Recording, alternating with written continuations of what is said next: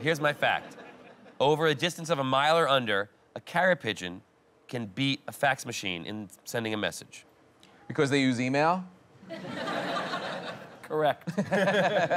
How does the carrier pigeon work? You just put a little message on his foot? You put a little message on his foot, or you whisper in his ear. Go tell her I break up with her. Let's watch this clip. Real birds at work.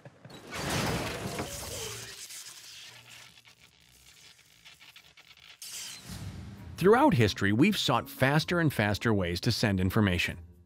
From Greek messengers, to the Pony Express, to Morse code, the telegram, the telephone, and the internet.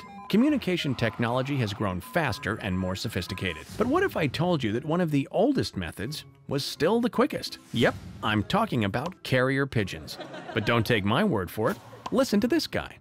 Although we think of faxing or using the internet as the fastest way to send printouts or messages, over a distance of less than a mile, it's been proven that carrier pigeons can be faster.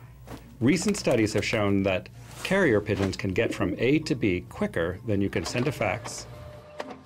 And all this time, I thought the only thing pigeons were good for is pooping on your shoulder. Time to put this one to the test with the greatest of all rivalries: machine versus pigeon.